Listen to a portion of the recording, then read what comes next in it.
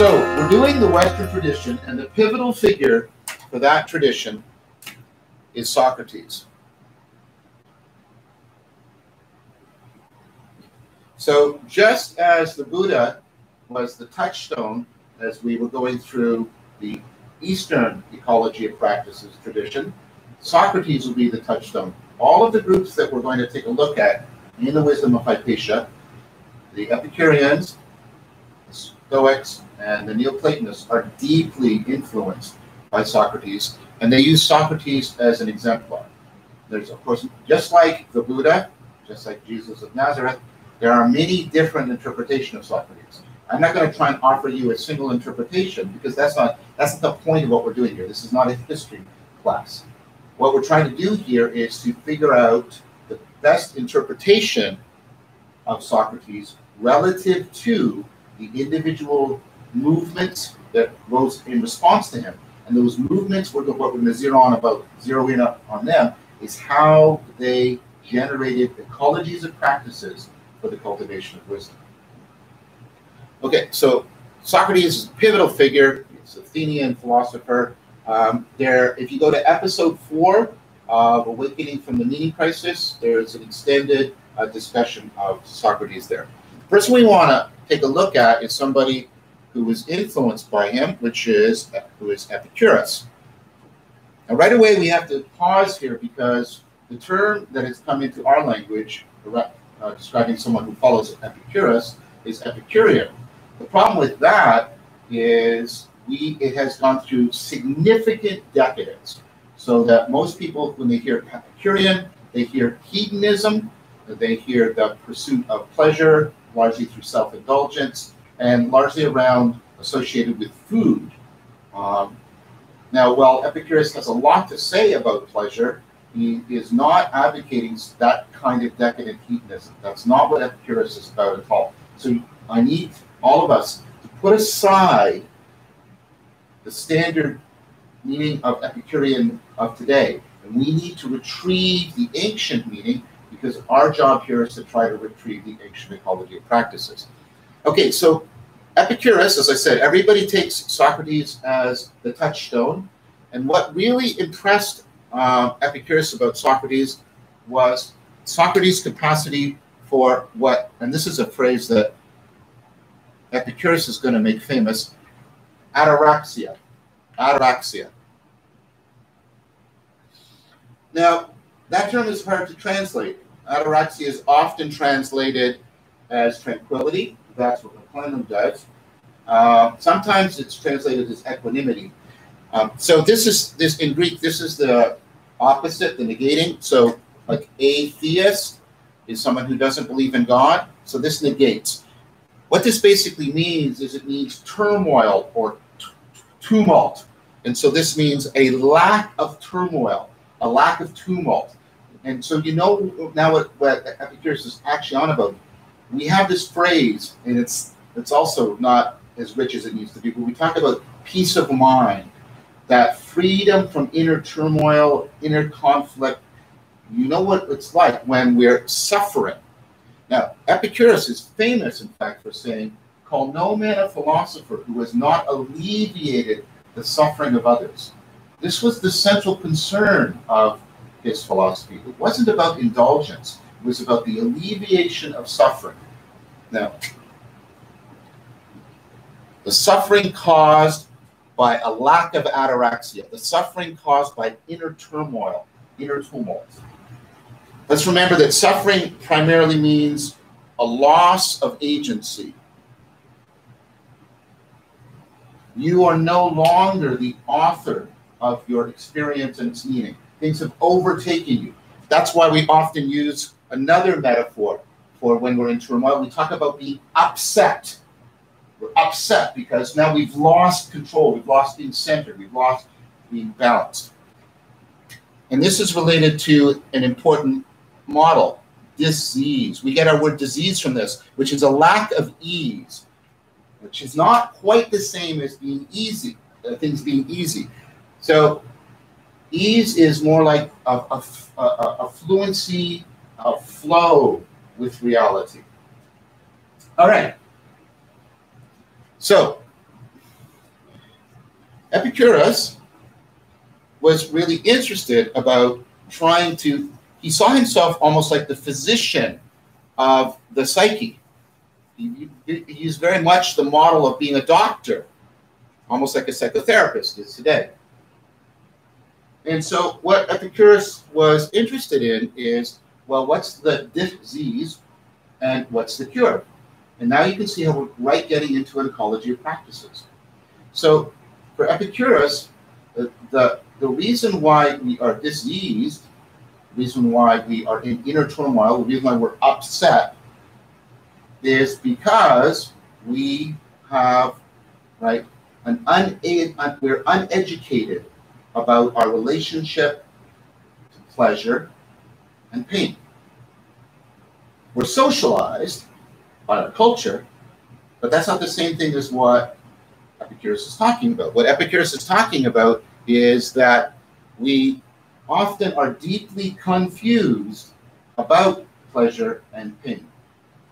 So one way of putting it that is not inaccurate is Epicurus wants us to bring a lot more mindfulness and reflective discernment to our relationship to pleasure and pain. See, Epicurus isn't about maximizing pleasure. Epicurus is about trying as much as possible, to get you into right relationship with pain and pleasure. Okay. So why are we confused? Well, Epicurus was actually deeply influenced by the atomic model. That was a model that was at the time that all of reality was made out of atoms in motion, which is going to be the basis of scientific theory. He was very scientifically oriented. So it's completely appropriate that we use the best science of today to try and supplement Epicurus. So what do we know? Well, we know that the way we pay attention to our pleasure and right, the way we get pleasure and pain of things is affected by how salient something is to us, how much it stands out to us. Because when things stand out to us, they arouse us. Okay, so here's a basic feature that we need to understand about how things arouse us. So let's say this is time. So this is the present, and this is the future, and this is how intense, how salient something is to us. And all organisms show this graph. This is called hyperbolic discounting. Very rapidly, as something that we're thinking about becomes more in the future, it loses its salience to us. This is why we procrastinate, because a present pleasure can override, right? So here's a pleasant pleasure. It's not very important, but because it's in the present, it gets magnified. Here's a very future pain, but because it's in the future, it gets minimized. So one of the things we have to do is we have to learn to widen our frame. We're going to talk about that, not today, we'll talk about that later in the week. We have to learn to widen our frame. And this is a mindfulness exercise. It's like a contemplative practice, because we need to do stuff to counteract this on a regular basis. Okay, so we tend to therefore do what? We tend to confuse intensity with importance. We tend to confuse intensity with importance. And one way you can think about what Epicurus is trying to get us to do is he's trying to get us to invert that. He's trying to get us to train ourselves so that we find the important most intense. You see, that's a powerful inversion. Normally, we confuse how intense something is with how important it is. But what if you could train yourself to make the important more intense? That's sort of the key, one of the key moves that we're trying to achieve here with Epicurus. Okay.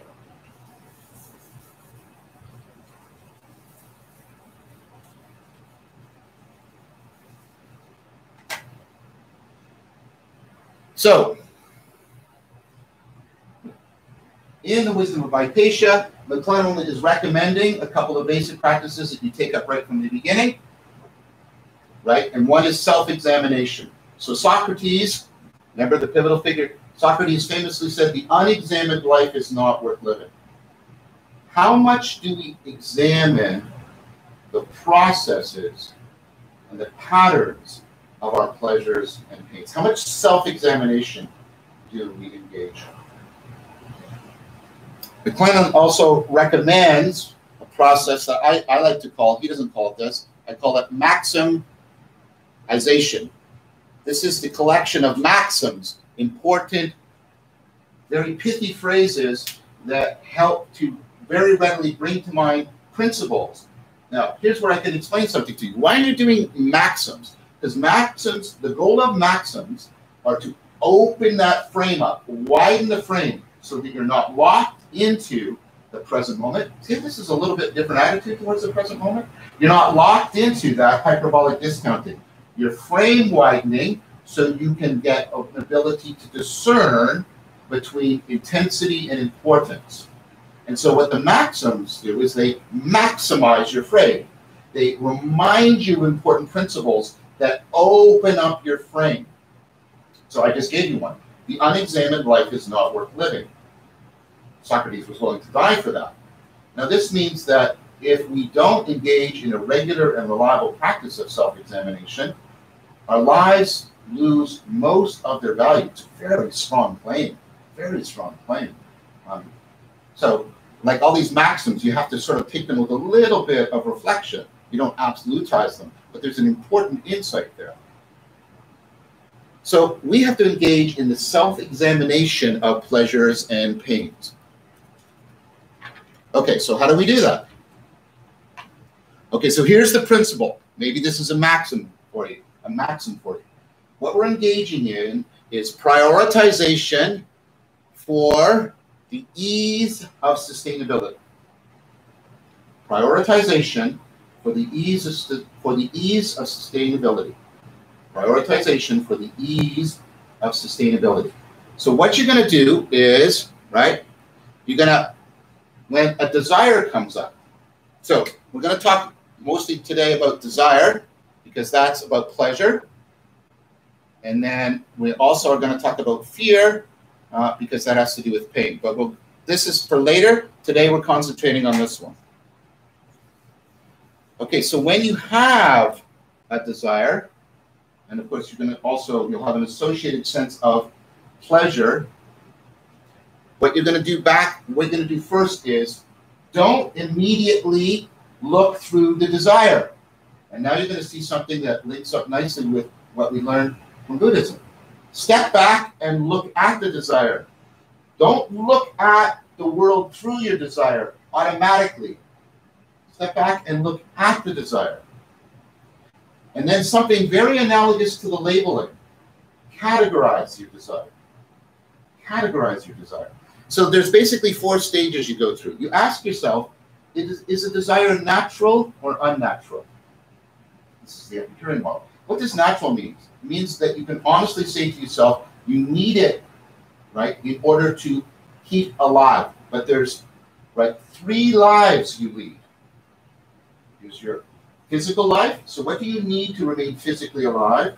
There's your mental life. What do you need to keep your mind healthy and vital? And your social life. What you need, because you are an inherently social cultural being. What do you need to keep that alive and healthy? So, is this desire natural? You want to drink of water. That's a natural desire. Okay? Is it necessary? So there are natural desires. They satisfy something that has to do with our physiological life, our mental life, or our social life, but they can be unnecessary. So whereas I need a drink that's necessary when I'm thirsty, I may desire a bottle of Pepsi. Pepsi is unnecessary even though it's satisfying a natural desire. So first of all, you give priority to desires that are both natural and necessary over ones that are natural and unnecessary. See, we're prioritizing. Next, we consider desires that are both unnatural and unnecessary.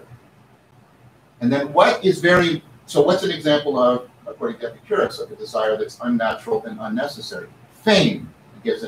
We desire fame. And this is something I reflect a lot on, given my current context and what I'm doing, right? Many people live lives without fame. So fame is clearly not natural and it's not necessary. Now you say, but I need status, social recognition. That's a different thing. I'm talking about the pursuit of fame, celebrity status. That's both unnatural and unnecessary. So you step back, you look at the desire, you categorize the desire. Is it natural? Is it necessary? Then you ask yourself, short term, long term. Can I satisfy this desire only short term, or will I be able to satisfy it long term? And what you then take a look at is you engage in that, you bring the principles in, the maxims. They widen your frame, and you say, will the satisfaction of this desire, will it satisfy these principles? So if I keep satisfying this desire, will it actually, for example, reduce my capacity to examine myself? Well then, while I'm getting short-term pleasure, I'm going to be buying long-term pain. So that's how the maximization comes in. You frame widen to see, oh, right. Now, then ask yourself another question. Is it a mental pleasure or a physical pleasure? And the argument of Epicurus, contrary to what the popular media is that mental pleasures are much more important than physical pleasures. Why? Because physical pleasures are ones that are not unique to us as human persons. Mental pleasures, of course, are the pleasures that can, if properly educated, lead us to wisdom, lead us to virtue. And Epicurus was very concerned with the cardinal virtues, with wisdom and justice and sophism and courage, especially. We'll talk about that. Okay, so is it natural? Is it necessary? Short-term, long-term, maximization. Now, final fourth important question to ask yourself. How easily can I obtain it? How easily can I obtain it? Because if it's very hard to obtain, then I am putting myself at great risk of not obtaining that pleasure and of falling prey to pain and frustration. Now, you don't start with how easy it is to obtain. You notice that? You don't start. You answer all the other questions first, and then you ask yourself, how easy is it to obtain? Because when I answer all these questions correctly, what I'm getting is I'm trying to teach myself to prioritize those desires that seek the pleasures that are most easily sustainable. What does that get me to? Well, that gets me to one of the most important ways of understanding ataraxia. When we hear this as a lack of tumult, a lack of turmoil. And that's, of course, right. But it's right technically, but it's wrong in its connotation, because we should be hearing this as a positive term, not as a negative term. Because what I would argue Epicurus was on about was learning to savor the pleasure of being, the pure pleasure of being alive. Again, the three lives: being physically alive, mentally alive, and socially alive. We're going to see how those all come together when we talk about philosophical companionships. Friendship was the most important virtue, the most important practice for Epicurus. So, how do we get to the place where we can savor, I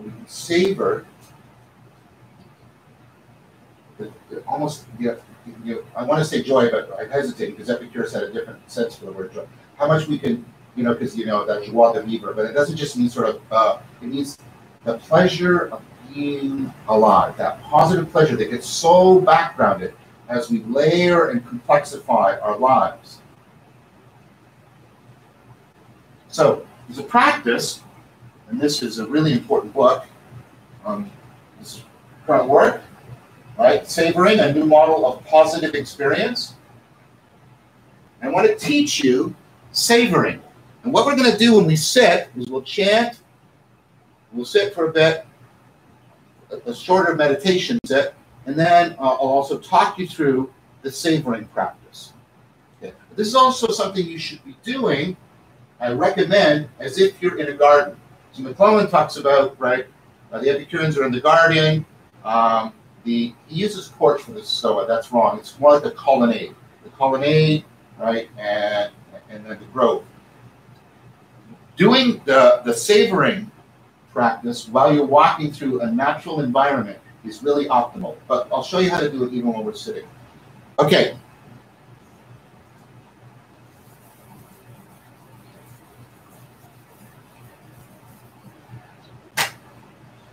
So I want you to think of your experience as having two features to it. Perception.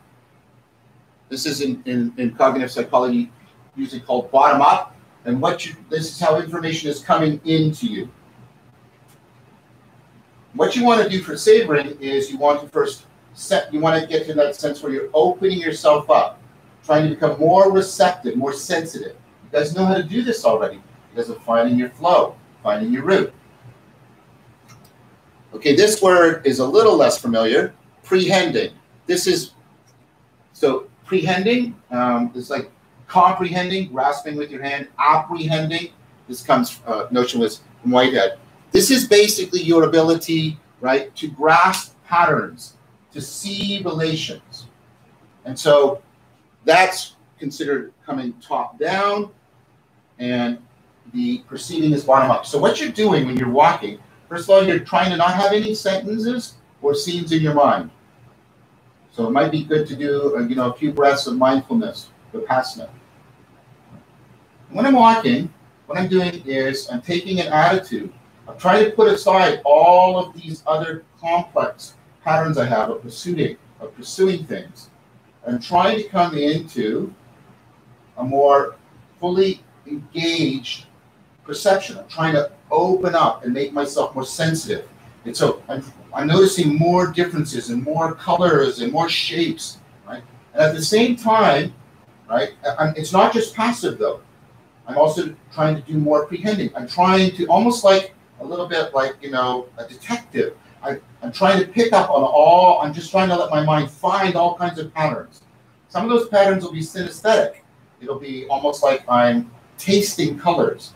Some of them will be, like synchronicities. I'll get a sense of an outer and inner meaning corresponding to each other.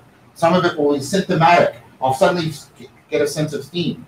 The way to think about this is from this excellent book by John Rusin, is it's almost like he talks about the musicality of how we're making sense at all times, and we forget that.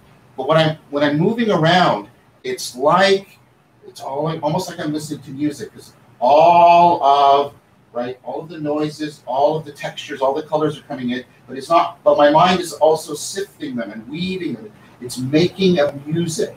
And what I get out of that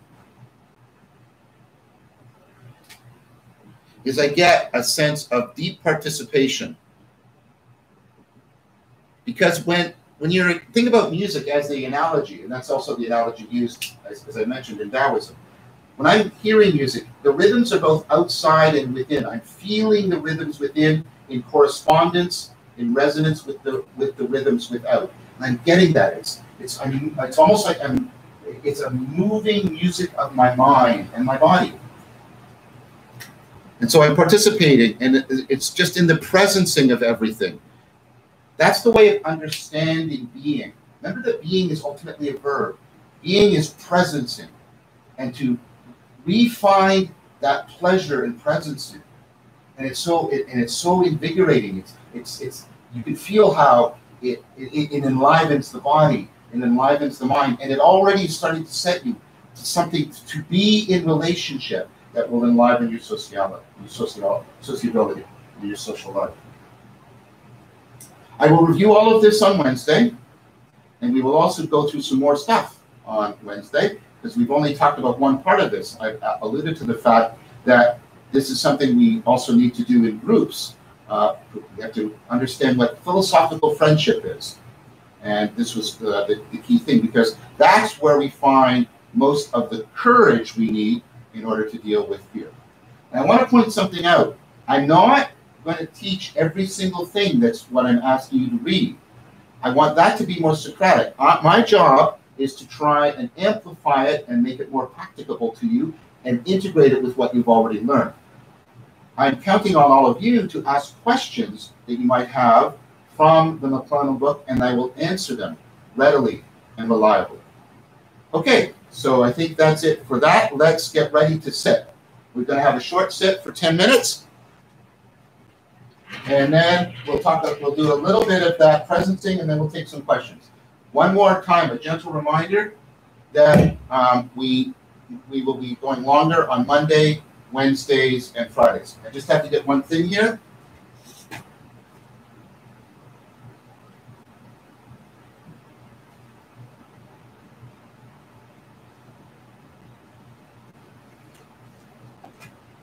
All right, so let's all sit.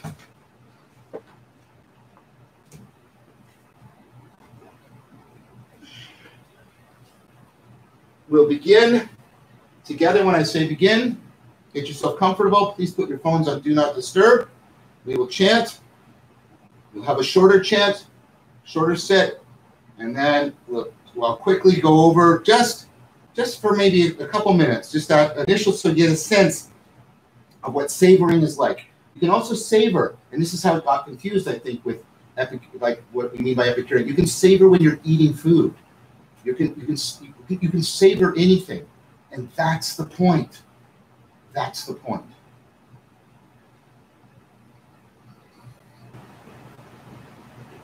So as you start to come out of doing the 5 promises, you're in a very receptive state.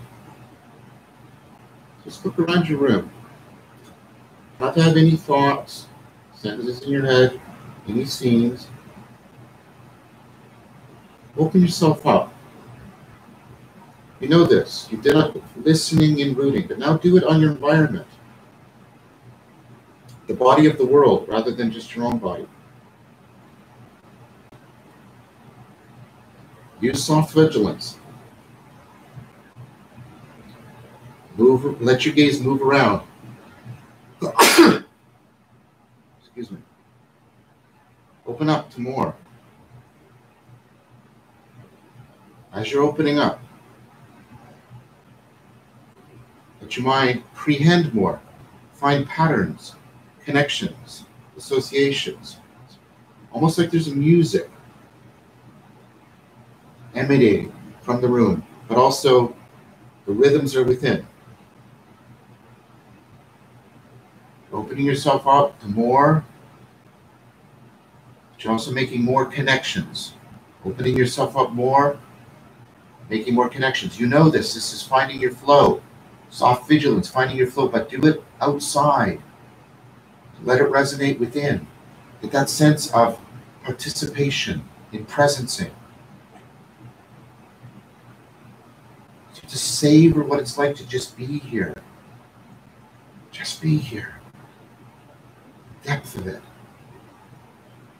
You'll notice that it's similar in some ways to Lectio Divina. And let those two talk to each other in your practice. The Lectio Divina will also often give you maxims. Will generate maxims from your Lectio Divina. All these things are now talking to each other more in your ecology practices. Now, the best thing to do is to savor while you're walking in a more natural environment, if possible, like in a garden, like Epicurus. And also savor while you're eating food. You drink some liquid. When you touch something. It's obviously a moment of mindfulness, but it's also a remembering. It's a remembering of the deepest kind of pleasure that is the most sustainable pleasure, That's the pleasure that most allows you to recover your sense of agency and being in the world. No other pleasure does that like the pleasure of being. Okay, so we're going to have time for one question. I'll take more questions tomorrow, a lot more. And also on Wednesday, we'll do a review, more questions. Thursday, like I said, open this up. Share questions from your practice, from the wisdom of Hypatia, but also comments, observation, connections you're making, all the prehending you're doing. Okay, so I think we have one question. One second. Jason's just making some adjustments.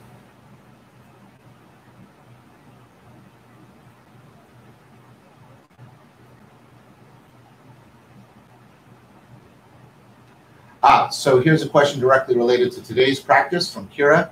How do you not bullshit yourself on what is necessary? So this is where I mentioned something that that is crucial, which is the connection to science. So what you have to do is, for your body, you have to learn what are the things that are actually necessary for your body and for your mind. What are the things that are actually needed to have a healthy sense of mind?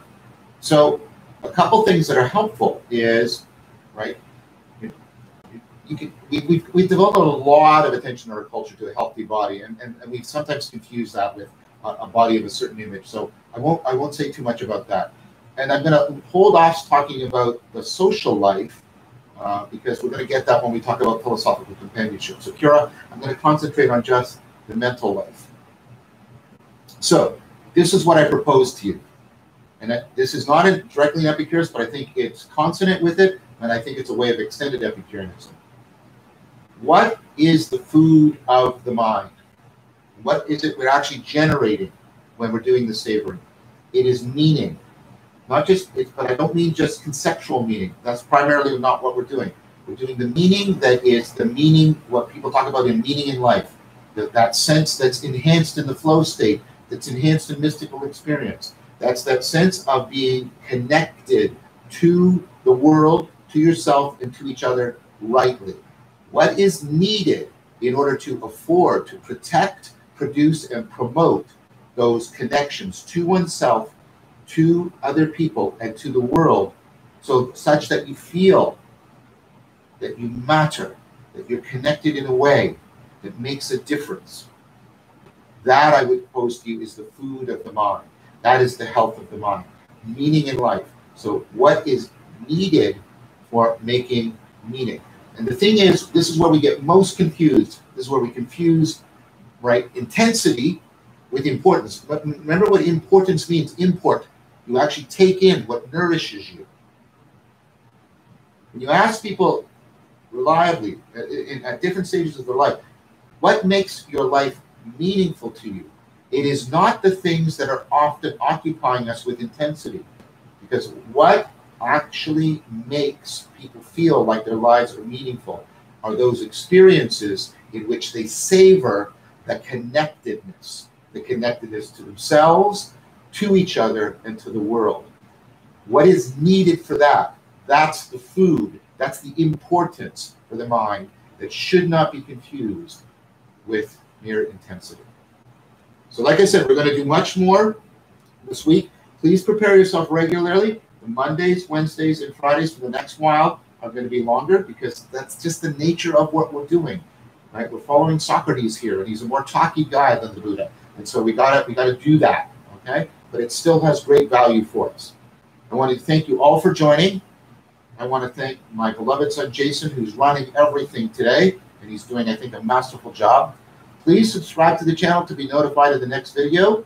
Also follow me on Twitter for any updates about this stream. Please invite others who might benefit by joining this series.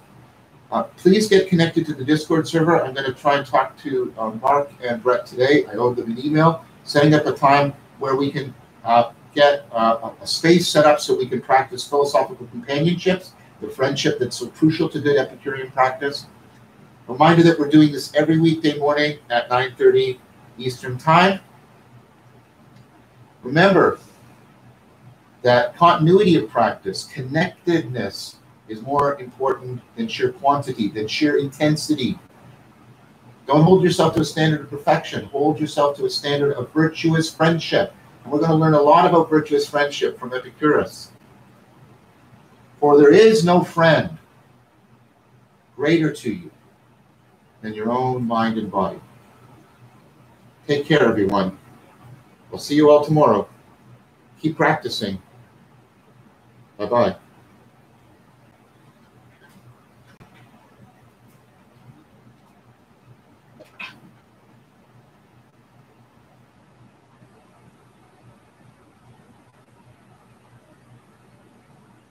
So last time we talked about that the central figure from the Western tradition, the touchstone figure. So very much the way the Buddha was a touchstone figure for us, right?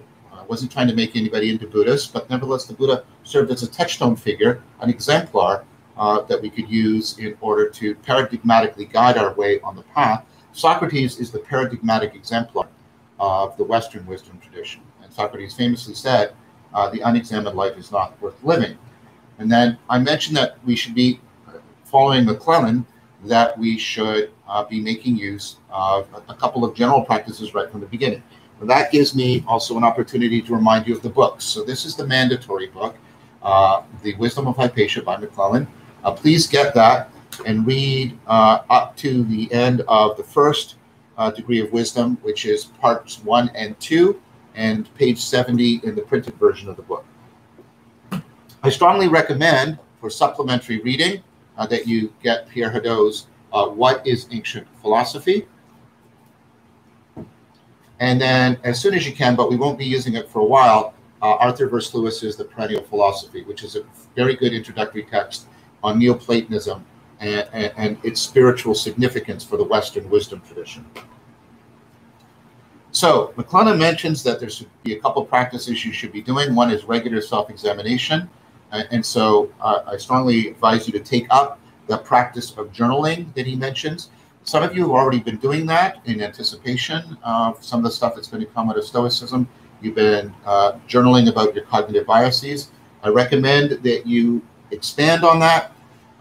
So what I typically do is at the end of every day, as McClellan recommends, I look for things that I admitted to. So I look for vices of omission, the things that I could have done that would have been more in line with the cultivation of wisdom, and that I failed to do. And then you also look for vices of commission, things that you did that perhaps not only failed to cultivate wisdom, but might have actively enhanced patterns of self-deceptive, self-destructive behavior. And again, remember the standard we're using here. The standard is not a punitive perfectionism. It is a virtuous friendship. And then that brings me to the third thing that you note. Without engaging in self-aggrandizement, you note any instances of virtue. Remember, we've already been talking about this. There's an Eastern version of this where you celebrate the Buddha. In this way, you're celebrating, right, how you are inculcating the various virtues that you are finding are central to wisdom. And the ancient tradition that we're studying here recommends, of course, what are called the four cardinal virtues: wisdom, sophron, which is moderation, and I will teach you all of these as we go on, and he's starting to teach you courage and justice.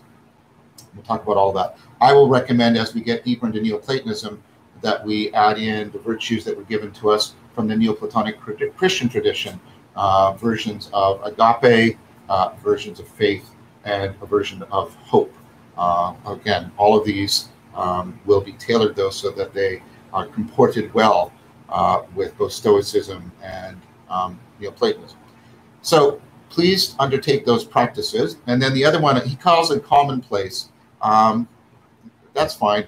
I've always used, and I mentioned this on Monday, I think of it as maximization. This is the collection of maxims. A good source from that is, of course, the book itself, Wisdom of Hypatia, he gives them.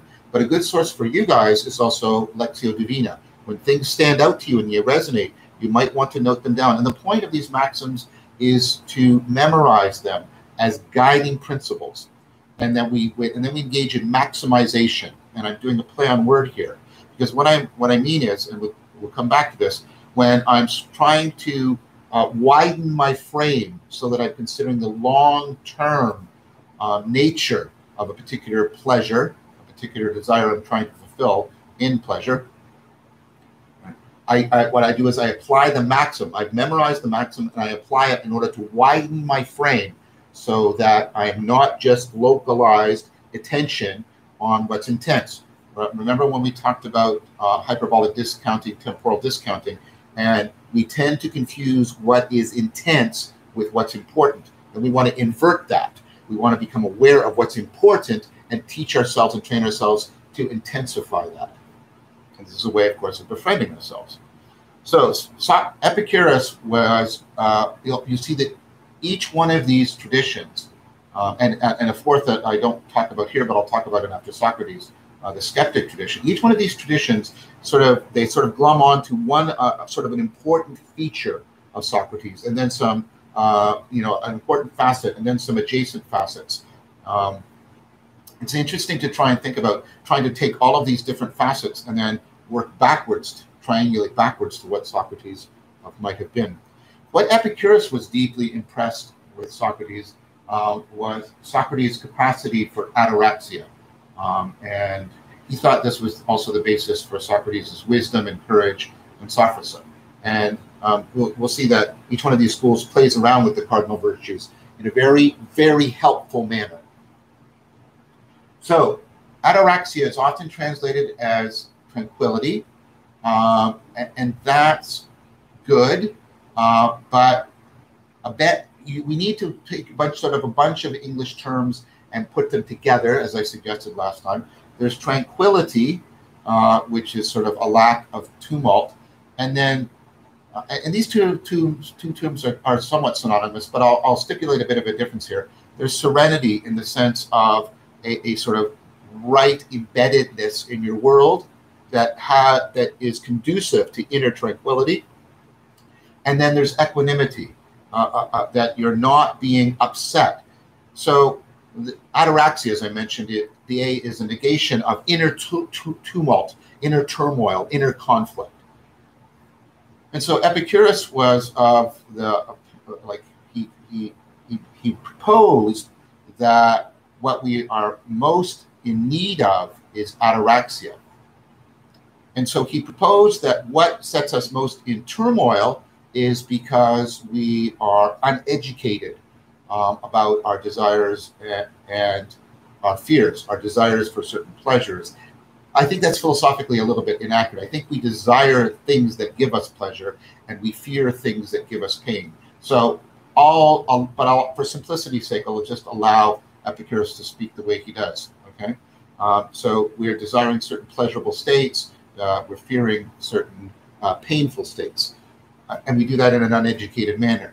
A similar proposal has been made recently by Harry Frankfurt, the person who did the work on bullshit. And Frankfurt talks about the fact that we can't be wantons. That this is an old word. A wanton behavior. It's just impulsive, and we all know this. We know we can't act impulsive, but let's bring out a very important maxim that's also an analogy. As the child is to the adult is to the sage. You as an adult know you should not be as impulsive as a child, that you shouldn't be wanton, because if you are, you're in turmoil and self-contradiction and self-conflict. But what Epicurus is asking you to consider is the possibility that there is a state that is comparatively much more mature, less impulsive and tranquil with respect to your adulthood, that is analogous to how your adulthood is more mature and less impulsive to childhood. And that is a very promising proposal. It's a very promising proposal indeed. So what does Epicurus recommend? Well, he recommends that we need to engage in a process of education. And Frankfurt goes even farther, and I think what Frankfurt does is helpful. He talks about a process not of just education, but of identification. which desires do we identify with? Which pleasures do we identify with? Where are we setting our heart? Interestingly enough, that's what the word believe originally meant. It didn't mean to utter a proposition. It meant to believe in, to set your heart upon something. And this goes back to Socrates' notion that one of the things he did know is he knew what to care about and how to care very well, how to care in a rationally profound but spiritually efficacious manner. Okay, so what's the main maxim governing the education process, the identification process? We're trying to use rational reflection, rational discernment, and here's where the training in mindfulness is so beneficial, where the Eastern and the Western can befriend and help each other. We're trying to use rational discernment, rational reflection to give prioritization to the ease of sustainability. We want to try and get to pleasures that are the most sustainable for us, because those that are most sustainable are the ones that are least likely to put us into conflict. They're the most sustainable so that we can use them as a basis, as a grounding for our most sustained identity, the aspirational identity of who and what we are most aspiring to be. So I think this is a very, very powerful idea. So what is the basic program? Well, the basic program is when we get a desire, we step back and look at it. And there's the mindfulness moment, right? And then, of course, there's also going to be a looking through it.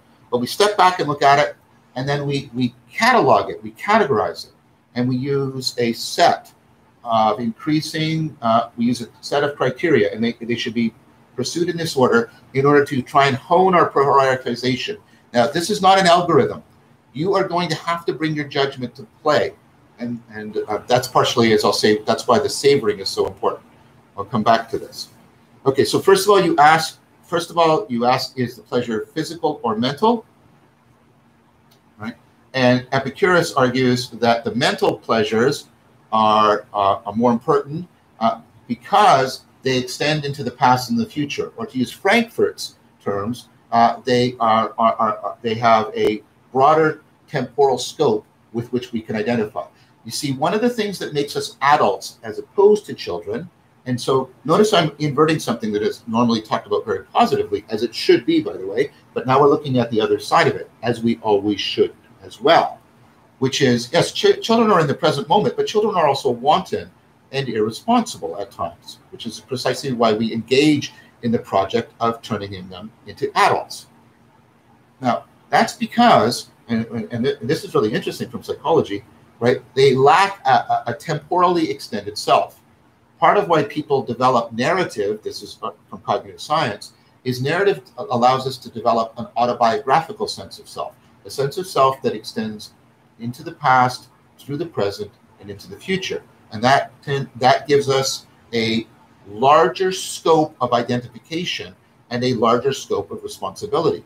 So this is why adults, for example, can feel guilty about things they did 5 or 6 years ago, or they can aspire to be something that they want to be 4 or 5 years from now, like going to university and aspiring to get a liberal arts education, for example, or something like that.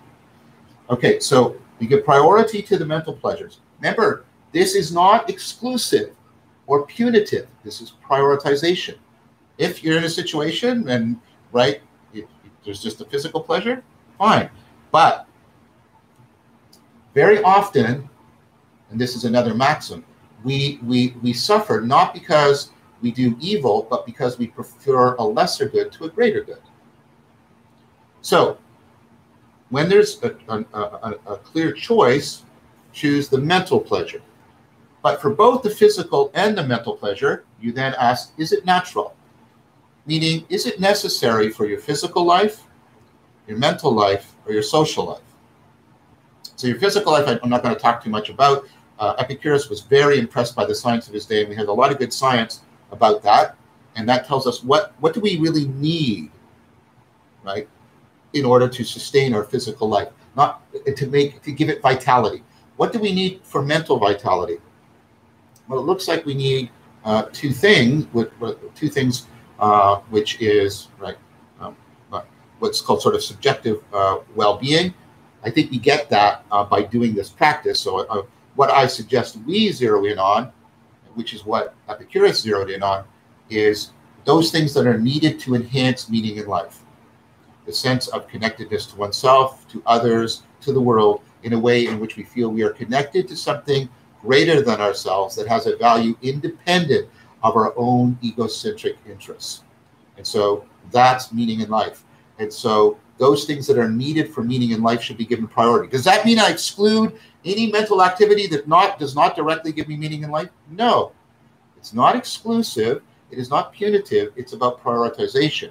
But what it does say is, if I'm doing something that isn't directly needed for meaning in life, I ask myself, what's the cost? What's the cost? How much turmoil is it, how much turmoil is it creating in me? And so, and again, I can't tell you what to do. I have to evaluate, because it's going to be different for different people. It's like, well, this isn't natural, but when I pursue it, it doesn't seem to be causing, over the long term, it doesn't seem to be causing lots of turmoil. Okay, so it's relatively safe. Next, we ask, is it right? So is it natural? And then, as I just said, like, is it something that's needed directly? Then when you're doing that, as I just said, you ask, is it necessary or unnecessary? Necessary means it's needed for meaning in life, or it's needed for physical health, or it's needed for social health. Social life, I should say. Many of you are asking about that. Please hold off on that, because that's going to come in when we talk about friendship. I know you're concerned about that, but I can't teach everything at once, and I'm going to address that when we come into friendship. So is it natural, right? Is it directly within, constitutive of physical life, mental life, social life? Is it necessary? Then is it short-term or long-term? If it's short-term, you always prefer the long-term over the short-term. How do you do that? You do what's called frame widening. You have to open up and identify with your future self in the future world, because this is how you test to see if the pleasure that you're seeking has sustainability. That's where the maximization comes in. That's where you bring in the maxims. You have them ready to hand, you memorize them, you call them up, and they tell you this. So I gave you an example, one from Socrates himself that I use. The unexamined life is not worth living. Am I undertaking a pleasure that long-term will increase my capacity to examine my life or decrease my capacity to examine my life? That gives me a guide. That gives me a guide. Okay. Now, once you've done all that, and you have to do those threes first before you do the fourth. You must do the three, but is it natural? Is it necessary? Is it long-term? And then how easy is it to obtain? How much, and this is just a question of how complicated of a problem-solving path you have to go through to obtain it. How easy is it to obtain? The general idea is, ceteris paribus, because remember the other three are important, ceteris paribus, you should go for those that are easy to obtain, because they are much more likely to be sustainable. And so then I gave you an example of a practice that gets you into exactly that, which is the practice of savoring, where what we're trying to enjoy is the purest pleasure of all, which I think is what ataraxia is. One of my criticisms of how ataraxia is generally presented in sort of academic world is it's presented as a privation. It's presented as a lack of pain. And this, I think, misrepresents what's going on. For Epicurus, I would argue that the ataraxia has a positive content to it, which is the pure pleasure of being. And so I recommended to you the practice of savoring, the practice in which you turn the world into a garden. And you're walking around, and you try to have no sentences or scenes in your mind. You try to have your mind completely in the world. And what you're doing is you're opening up perception. You're allowing more and more sensations and details and features to flood in. But at the same time, almost like Sherlock Holmes, you're increasing what's called so that's bottom up, the top-down prehension. You're trying to notice more patterns, as many patterns, systematic patterns, different, almost like themes that are emerging in your awareness, and synchronicities, in the Jungian sense, between an inner and outer felt sense of the meaning of things, or almost synesthetic, almost like you're touching what you're seeing, and you're hearing colors, and we know that mindfulness enhances the capacity for synesthesia. What you're doing there is what we talked about from Rusin. You're really appreciating, in the sense of musical appreciation, you're appreciating the musicality of intelligibility. You're appreciating the musicality of how, of how everything is presencing, how the moreness of everything is coming into its suchness. And all these patterns are like the flowing music of being. And you're noticing texture gradients, and you're noticing the difference, tempo changing, emotional tone. And here's where all of the stuff you did in rooting on learning to flow, soft vigilance, you can bring it to bear. And you will get into a kind of flow state that is just an enacted celebration of what it is to joyfully be. That savoring is designed to act as a phenomenological, a felt sense touchstone for you, because you can go, oh, this is a sustainable, long-term pleasure that takes me into the heart, the ground of my being, the very ground of what I can identify with. And so you use that in a bottom-up fashion when you're evaluating your desires. You ask yourself, well, this is tranquility. Is my desire moving me towards that or away from that? So you use the savoring as a bottom-up, touchstone, a felt sense. And then you use the maximization as a top-down conceptualization to help you hone in on whether or not you should pursue this desire. Okay, and on Friday, we'll start expanding on this when we turn to how we deal with fear. Okay, everyone? So that was a very long review, but I promised to do it. I hope you find it helpful. So I think that's everything for now. And let's move into a little bit of quick review. I did an extensive review on Wednesday, a little bit of quick review, and then extend a little bit more the Epicureanism. So let's remember some of the things we're doing. We're doing some kind of self-examination practice. It's a good thing to note if you can, right? The commissions, things that you did that were not virtuous or not a way of cultivating the wisdom, etc. Things that you omitted to do. Is it 2 M's for omit? I don't know. Omission. That you admitted to do. And then, of course, try to note instances of virtue. For some of you who are already doing it, there's, of course, an element it can be drawn in from Stoicism. I do the bias work. I try to notice or remember any bias that I was trying to track throughout the day, or any of the ones that I've been learning about. We'll come back to that. You can add in, which I do too, recording your dreams, and that's going to come in from the Neo-Platonic tradition, theurgia, especially sort of a Jungian approach to that. Then we talked about maximization. This is to the record. You may draw it from your Lectio Divina. You may draw it from some of the books you're reading, especially the McLennan, right?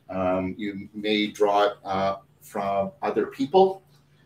These are maxims that you try to memorize and recite, and so that they're ready to hand. They're ready to hand when you are, well, particularly for Epicureanism, when you're engaging in the frame widening. The maxim should invoke a principle that commits you to the widest framing of your experience. And remember when we talked about this on Wednesday, this is also your identification framing. It's not just of what you're aware of, but how you're identifying with it. And then we took a look at the Epicurean model, which is basically like a medical model. Call no man a philosopher who has not alleviated the suffering of others. That's from Epicurus. Oh, I wanted to say one more thing about this. One thing that the followers of Epicurus did was they would actually inscribe the maxims all about their dwelling place. They would put them on their hairbrush or to take them on the wall, put them on their cups. And that's a very powerful strategy, by the way, for learning your maxims.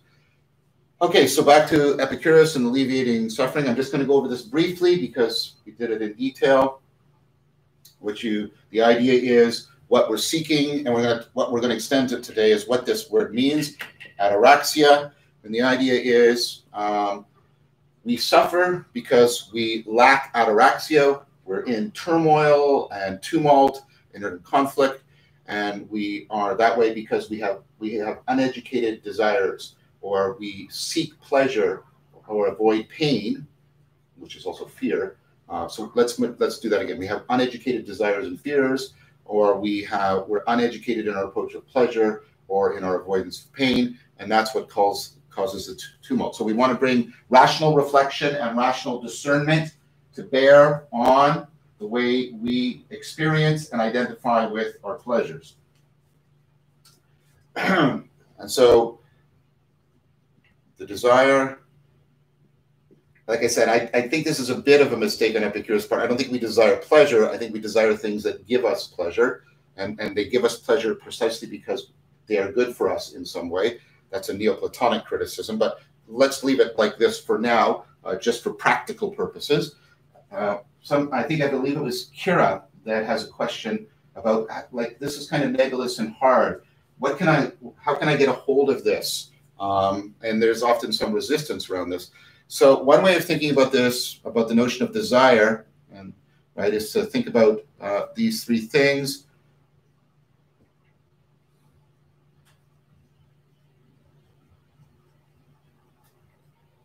Okay, so when you're about to do something, what's motivating you? What's your motivating affect? So, there's a want or a need or an urge. These all fall under what's called desire. But you look at the motive. That's one aspect of it. But you look at what's the goal. Okay. Now, these are all bound together. This is a way of analyzing it. So this is to bring acuity to your reflection on your desires. You look at the motive, you look at the goal, and then you look at your anticipated sense of reward. What is it you anticipate you'll experience? Not the state of affairs in the world. That's your goal. But once you achieve that goal, you eat the chocolate, right? What's your anticipated sense of reward? Is it a physical sensation? Is it emotional release? Is it a sense of security? Is it distraction? So what's the sense of reward? What's your motive? What's your goal? So if you sort of open up this triangle of the aspects, that can help you get a more acute and perhaps even more precise, or at least accurate, take on your desire. So then what we do is we step back, and like in the labeling practice within the Buddhist tradition, but we do more than label. We categorize, we catalog our desires. We ask a sequence of questions, because what are we seeking? How are we seeking ataraxia? We're trying to prioritize ease of sustainability and part of what we're trying to do is instead of confusing intensity with importance, we're trying to learn to intensify what is most rationally, reflectively discerned as important. So we ask, first of all, is it a mental or physical pleasure? And we are to prioritize. Remember, prioritize does not mean to exclude. It means to prioritize. We are to prioritize mental pleasures over physical pleasures. For both mental and physical pleasures, we go through a sequence of questions. Is it natural? Is it needed? Is it constitutive? Is it like import, right? Do we need to take it in order to remain physically healthy? Not just merely alive, but healthy, vital.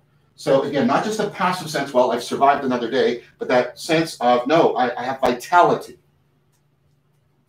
Mental. Again, not just having a mind, but do you have a mind that is healthy, that is vital? I suggested that the main thing you want to concentrate when you're looking for the life of the mind is you want to look at those things that give you an enhanced sense of meaning in life.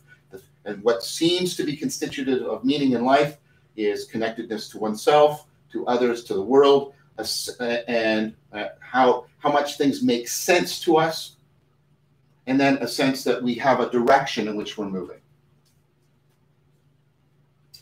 Your social life, we're going to, I keep putting that off because I have a lesson dedicated to that for you when we zero in on the Epicurean notion of friendship, and friendship is the central thing in Epicureanism. It's the central thing that encourages us and helps us deal with both our desires and our fears. So we ask, is it natural? Is it necessary? And then we ask, is it short-term or long-term? And this is where the maximization comes in. And then after we've done that, we ask about ease of sustainability. And then, in order to give us a phenomenological touchstone of what we should be seeking when we're seeking ataraxia, we give you the practice of trying to turn the world into a garden as you go for a walk. And this is new research, the idea of savoring. And remember that has two components. I'm opening up my perception of the world, and I'm activating my prehension of all the relationships and patterns. And so as I'm moving around, I'm paying attention to like textures, the tempo, the emotional tone. I'm getting a kind of shamanic synesthesia. So when I come to this, I almost feel like I'm the board or the floor. And so I'm participating in, right, a sense of presencing. And what that gives me is something like a flow state. And that flow state, and we'll come back to that a little bit, that flow state puts us in touch with the most important, what do I want to say, species? But it's an exemplar. Yeah, that's the word I want. And one of the most important exemplars of ataraxia, which is the pure joy of being. Ataraxia doesn't mean just the freedom from tumult. It means the very powerfully present, positive pleasure of the pure presencing of being. And that's what you use as a touchstone. So the maximization and the savoring act as sort of a set of constraints that help you zero in, help you hone in on how you should be seeking ataraxia. All right, now that brings me into what I want to talk about right now, just to extend it a little bit more for us, and then we get into the sit into some questions. And this is not in, what I'm going to teach now is not in Epicurus, but it is very much in the spirit of Epicurus, because as I mentioned, Epicurus is committed to science. He was a proponent of the atomic theory, for example, and an early proponent of psychological theorizing. And this has to do with two different ways in which we can think about ataraxia. And this has to do with work from Michael Apter, he's a psychologist. Michael Apter talks about meta-motivational modes. You can tell he's an academic, right? Now we know what a mode is. We've already talked about that when we talked about meta, right? It's the co-identification. But he talks about here, and he uses this term, he's talking about that there's two ways in which we frame and identify our arousal. Now this word is often misunderstood because of Freud. Arousal doesn't just mean sexual arousal. Arousal is any sense of intensifying your metabolic activation and energizing yourself. You're aroused, right? And so you can be very aroused by a symphony, right, etc.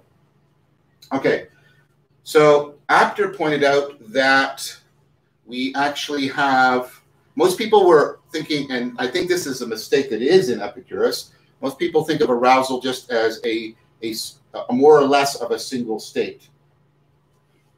But Apter actually obtained evidence and made good arguments for the following thing. So what this here is my level of arousal. So this means arousal is increasing. This here is what's called your hedonic tone. This is how pleasurable, how positive this is to you. And what he noted, and what he provided evidence for, and this has increased since he first proposed it, and what he calls reversal theory, and it lines up with other work by Csikszentmihalyi and others, is he proposed that there was two different modes in which we relate to our arousal. Why am I doing all this? Because I'm trying to give you a more sophisticated and nuanced understanding of how we seek ataraxia. Okay. So in one form, when we have very high levels of arousal, we experience that as very negative. But when we have very low levels of arousal, we experience that as very positive. And this is the prevalent model, by the way, that people have. The idea is I work very hard, and then I get to a place that is, right, where I can relax, and then that's where I actually experience most of the pleasure, right? So it looks like this. Low levels of arousal, very high hedonic tone, and then it goes down like that. He called this the telic mode. Notice the word I used, work. So in the telic mode, we have an activity, and the activity is for the sake of the goal.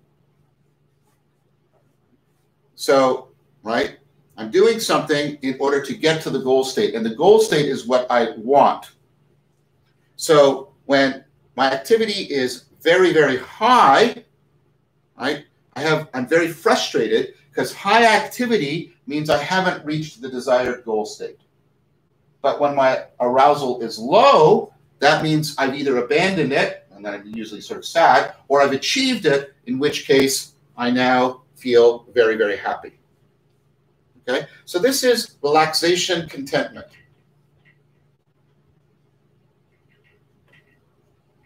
This is frustration. That's the telic mode. Telos means a purpose that you're working towards. Now, but he pointed out that there's another mode that's exactly the opposite.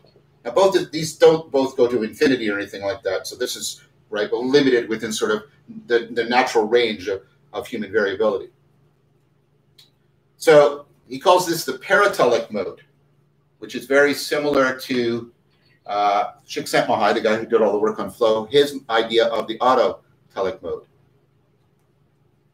So this is, right, more like play. This is, we have an activity, but we set up goals, but the goals are for the sake of the activity. So what's an obvious example? When I'm playing music, I have a goal to get to the end. But if I could shortcut it and get to the end faster, I don't go, hey, that's great. Let's just, here, I can skip the song and I can just get to the final note. Beep! Wow, that's great. I'm at the end. You go, what? No. The goal is just to give you a structure for an activity that is inherently valuable. So now what you're doing is we're doing the activity for its own sake. The problem we have with the word I just used is we tend to think it as only pertaining to trivial activities, to frivolous and trivial things. Play is just about fun, and that's a big mistake. Now, when I have very low levels of arousal in paratelic, that's boredom. That's not pleasurable. But when I have high levels, this is excitement, or even, as I mentioned, flow. The flow state. Remember what that is. We talked about it when we talked about finding your flow. That's the state in which you're absorbed. And although you're expending a lot of metabolic energy, you're in the zone, and it feels like it's paradoxical. It feels almost effortless, graceful. And it is both optimally hedonic for you, and you're also doing your optimal performance at whatever task you're engaged in. So I'm going to now erase this. So if you want to take another quick look at it, right? So we have, it's not so crowded, visually crowded for you. Okay, so the solid line is the telic mode. The dotted line is the paratelic mode. And what that means is we actually have two ataraxias. We have this, and we have this.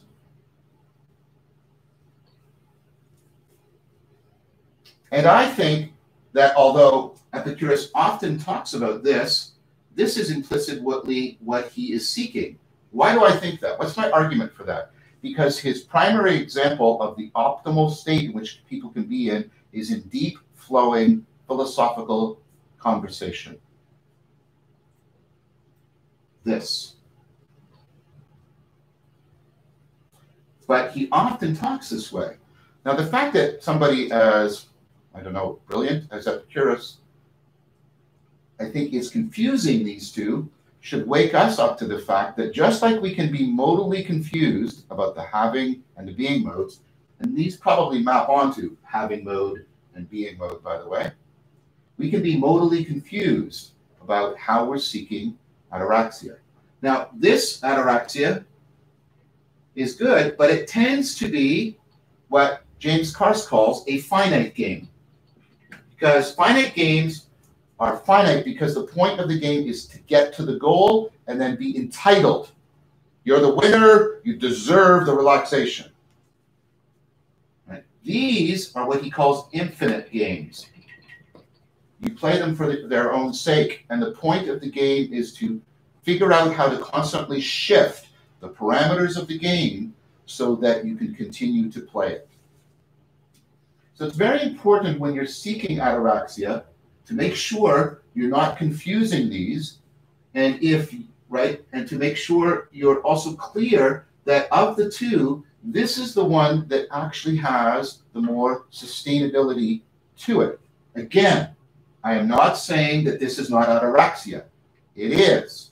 But again, just like we don't want to prioritize physical pleasures over mental pleasures, but we still pursue physical pleasures, we don't want to prioritize this ataraxia over this ataraxia. We need to learn how to play infinite games that put us into the flow state that allow us to savor the pure joy of being at all levels of our life, our social life, our mental life, and our physical life. Okay, there isn't a specific practice, but I wanted to, part of what I'm trying to do on behalf of Epicurus is educate you, but extend it in terms of more recent science so we can get a better understanding of ataraxia, how we can be confused about ataraxia, and why philosophical conversation was actually so central to Epicurus. And that's a practice I'm going to be teaching you extensively on the next Dharma Day and the following review sessions.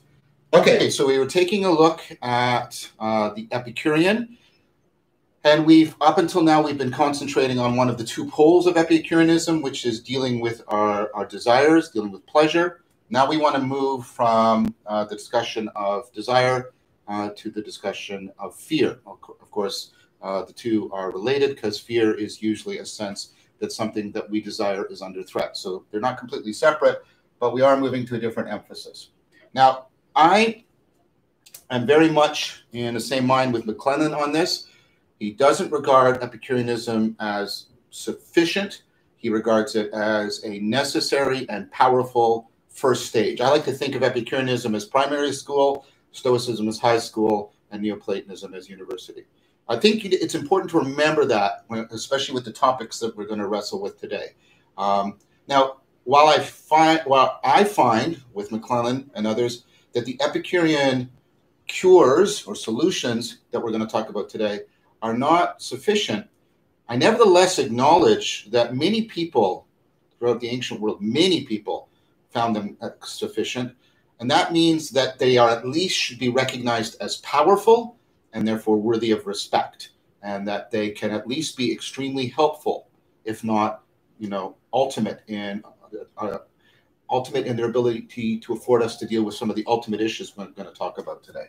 All right, so the dealing with fear. So there's a kind of fear that's being talked about here. It's important.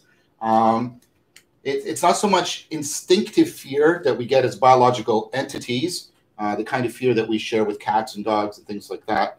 Because, of course, being instinctive, there's not too much we can do about that. What the Epicureans, though, are talking about is the way in which we self-terrify ourselves because of our undisciplined imaginations. So let me say that again. We self-terrify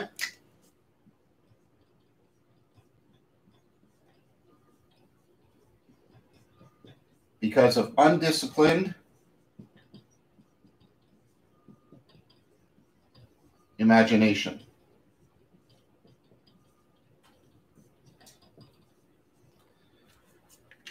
Okay, so let's take a quick look at this. We can help Epicurus out by following his model of using the best science of the time. What is our best account of what imagination is? And here I'm talking about what's called the imaginary, like mental imagery, not what Corbin calls the imaginal. We'll come back to the imaginal much later.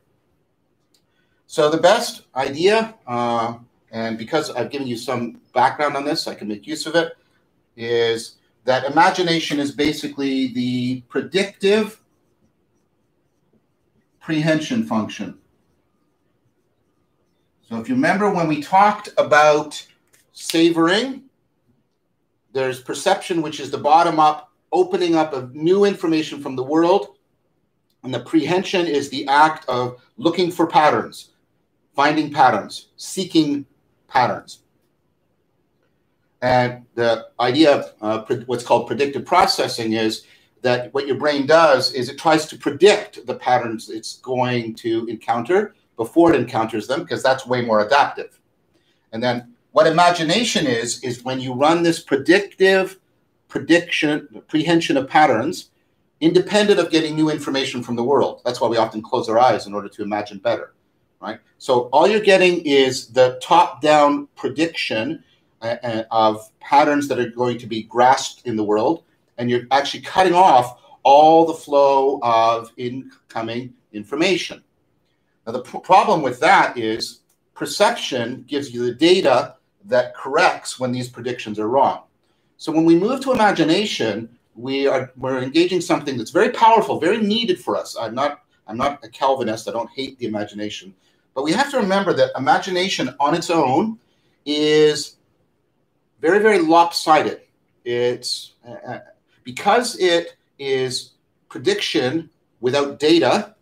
It is a place that is very susceptible to cognitive bias, because without that incoming data, our theorizing, if you'll allow me to use that as a metaphor, is unconstrained, and our worst biases come to the fore. And so an undisciplined imagination is an imagination that is especially rife with cognitive biasing. And the problem in our culture is we've had two traditions around the imagination. One I've just mentioned, Calvin. It's a puritanical thing that says, the imagination is a permanent factory for the production of idols. The imagination, idle hands are the devil's workshop. And then we've had the Romantics who said that imagination is the route to God, etc.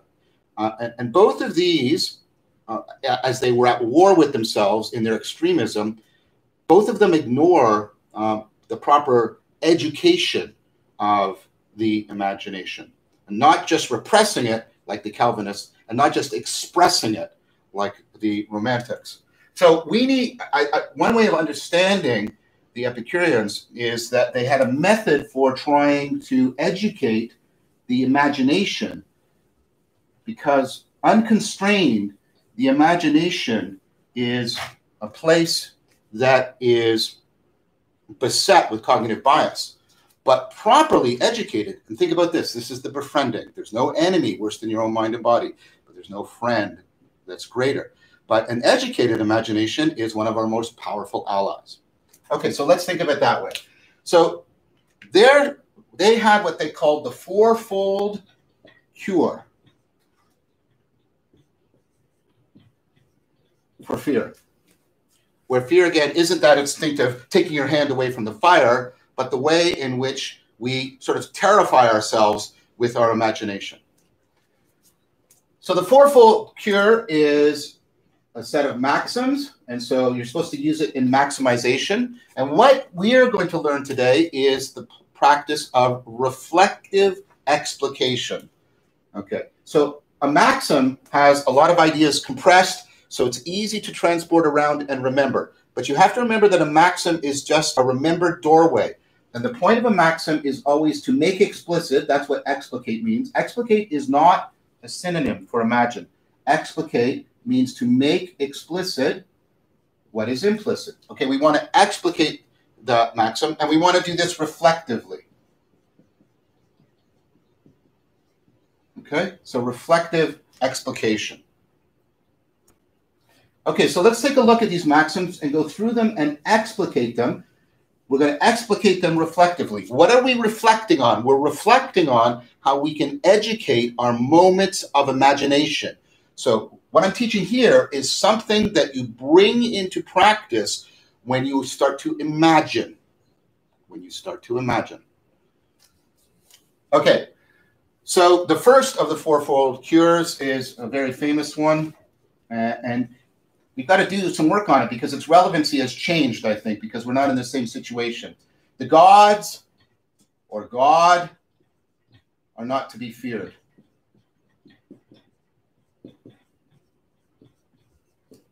Okay, so let's put this into first the historical situation. There's a multiplicity of gods in the ancient world. They're very capricious. They don't act according to moral principles. And then what Epicurus basically argues is those kinds of gods don't exist. The only kinds of gods that could exist are ones that are sages, that have wisdom, and therefore they would have no reason to be capricious or act immorally towards us, etc.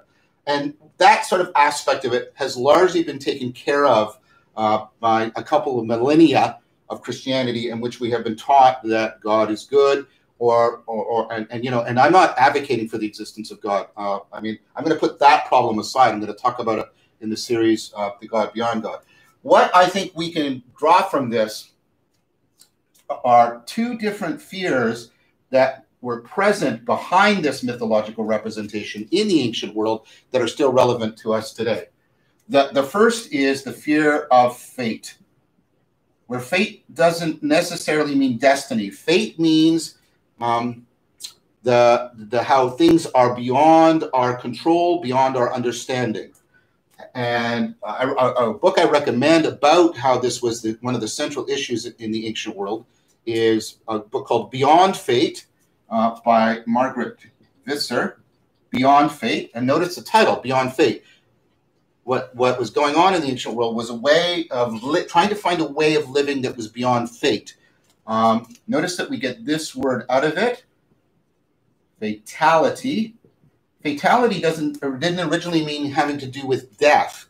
Fatality meant when something struck us that was beyond our control, beyond our understanding, beyond the narrative structure of our lives, right? Death, of course, is a primary example of being struck by something beyond our control and outside the narrative control of our life.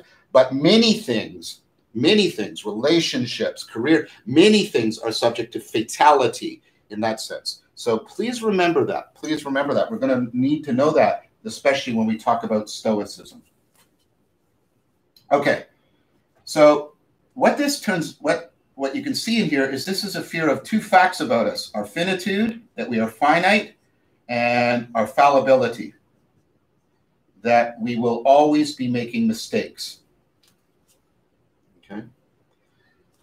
And the basic answer, and that comes from Visser's title that the ancient world came up with, Beyond Fate, was a recognition that although human beings are subject to finitude and fallibility, they are also capable of transcendence. They are capable of transcendence and virtue. So virtuous transcendence, right, was the main idea. And you may say, well, that doesn't protect me. It doesn't protect you from the events. And here's where Stoicism is going to be much more helpful than Epicureanism. But it protects you to a large degree from the meaning of the events. Remember, we're not talking about, events that we have an instinctive reaction to. We're talking about the meaning of events when we imagine about them or project our projects or concerns onto them. So the idea that we are capable of finite transcendence, however, isn't really that well discussed in Epicureanism. So here's one area where I think it's inadequate. I think Epicureanism provides us a place where we can start to experience it, like in ataraxia, but it wasn't very well discussed. When we get to Neo-Platonism, Stoicism, and then Neo-Platonism, we'll see that there is a very good way of addressing finite transcendence. But for those of you who have been through the course already, you already have a lot of that empowered in you from the Eastern tradition, because that's exactly what meditation and contemplation bring about. They have you accept your finitude while affording your capacity for virtuous transcendence. Neoplatonism says that what we are actually looking for as a response to fate is to come into contact with what is most real, what is most real. And that's, of course, what transcendence is. It's a longing to come into right relationship with what is ultimately real. And so the degree to which we can cultivate a right relationship with what is ultimately real, we can address this side. So there's a little bit here in Epicureanism, but I think this is where we will need Neoplatonism to Stoicism and Neoplatonism to really give us a more comprehensive answer. Now here is one where the Epicureans did do a lot, and this is about the afterlife. And so this is a very, of course, fraught issue for a lot of people. And I'll try and speak on the Epicureans' behalf, but my own view, I can't keep my own view completely separate from this, but I'm trying its best to mediate Epicurus to you. A reminder, by the way, that Monday, Wednesdays, and Fridays are longer classes. We're not going to get through all of this lesson today. We're going to have, this week is going to be a 3 Dharma day. Monday, Wednesday, and Friday will all be Dharma days. Okay. So the afterlife. Okay. So we can make use of Epicurus here. And scientifically improbable. Okay. So the idea that something of me can survive the undeniable death of my brain and body is becoming increasingly improbable as our knowledge of the brain and the mind's relationship to the brain grows. It's coming to the, and this is something taken very seriously by 4E cognitive science. We are deeply embodied. The idea that our cognition could in any way exist or function separately from our embodied brain is becoming really deeply, deeply questionable. So there's that. But you say, well, it's not based on science, and that's right, and I acknowledge. And then that's where we have to acknowledge that we're using imagination. We're thinking mythically, which doesn't mean we're necessarily thinking falsely. I'm not simplistic like that. But then the Epicureans, right, did a lot to try and sort of critique the mythology of the afterlife in their world. What can we do about ours? Well, for me, this is what I do. You may find it helpful. And here's again where I go outside Epicurus. The Eastern traditions have a very different view of immortality than the West, life after death. It is viewed with horror. Personal immortality is not thought to be a good thing. It is thought to be a fundamentally horrific thing, because we are finite and we're fallible, and extending that forever and ever would be horrible. But this is why let's think of Vedanta. The thing you seek is moksha. You seek release from reincarnation. You seek release from immortality, or nirvana, to blow out. You seek release from personal immortality. Because if you think about it, what would you want? Well, I want to just keep doing all the things that I do, but forever? And would you want to do them? Would you want to watch your friends die? Well, I need my friends to all keep living forever. And then you're going to be living with them forever. Can you even live with anybody, more than 1 or 2 people, for a lifetime? Think about how hard it is to be married. And then, but my friends are going to need their friends and family. and their friends and family, and their friends and family, and then the world. So what you want is the world to freeze. But would that forever? Would that be a good thing? Do you really want that? See, this is what I mean. You have to, if you're going to imagine in a disciplined, rational, fuller manner. Open up. Really follow out the implications of your imagery. Don't get fixated on the image. Expand it out. And that's what the Epicureans keep getting us to do. Now, I'm drawing from the Eastern tradition, but the practice of disciplining the imagination and really expanding it out is very, very helpful. It comes from Epicurus. So, now what you may say here is, okay, what's really going on here, right? So not only is it scientifically probable, you want to transform the myth. I'm just writing this poorly.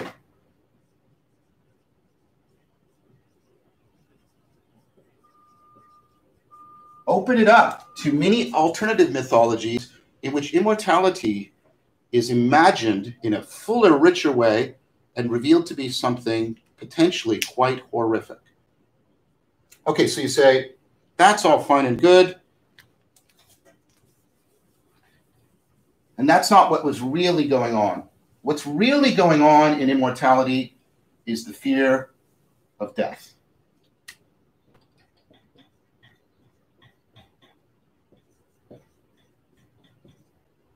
So what we're really trying to do is avoid our mortality.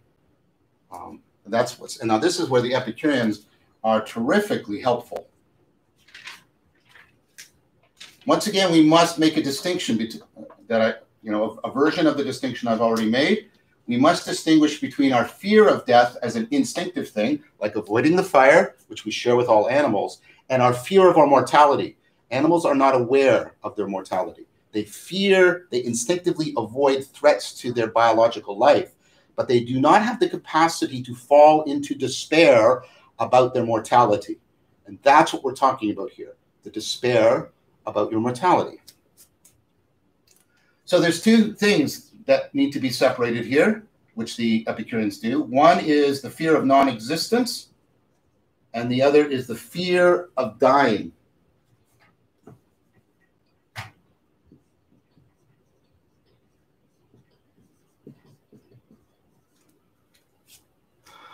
Okay, so the Epicureans say the fear of non-existence. And what they're going to try and do is they're going to try and say, you're actually imagining in a self-contradictory manner. First of all, they say, you don't fear non-existence. The thought of non-existence isn't itself terrifying. And what they do is they say, what I want you to do is imagine all of the time before you existed. You weren't there. Just imagine it. Is it terrifying to you? Most people say, no, I wasn't there. Doesn't matter. Right. So you say, but it's the fear of me being non-existent, not just that, well, you were non-existent before you were born. So there's something else mixed up there, right? There's something else confused in the image. They bring in another one. They say, well, your non-existence is not something you can ever experience. Epicurus famously said, where death is, I am not. Where I am, death is not. Namely, if I'm in non-existence, I can never know it. It is not something I can ever experience, so I should never be afraid of it. And as long as I'm experiencing, that means I still exist, and therefore I shouldn't be afraid of non-existence. Now, you might feel like that's just a sort of a logical trick, but what it's getting you to do is to say, what is it you're actually imagining that's at the core of your fear of non-existence? Now, I think what's happening here is that our death is something that is mysterious to us. And I mean precisely that. Not in that it's just something we don't know. A mystery is, and that's the basis of the word mystical, is something that we cannot directly comprehend. Now, we have to be careful. I can comprehend my non-existence propositionally. I can say, I didn't exist in the year 1888. I won't exist in the year 4054. That's no problem. But what I can't do is experientially, right? I can't experience, even in my imagination, my own non-existence. Because whenever I try to imagine it, I'm actually there, experiencing. And therefore, I fall into self-contradiction. And so there's something ungraspable, not conceptually, but experientially about my own death. So literally, this is what I'm proposing to you. Non-existence is something that's unimaginable. And what's actually happening, I suggest to you, and this is what the Epicureans are saying, is your imagination machinery is panicking because it can't predict this, because it's not imaginable. It's not imaginable. And so it turns it into some unpredictable thing, when in fact, that's a mistake.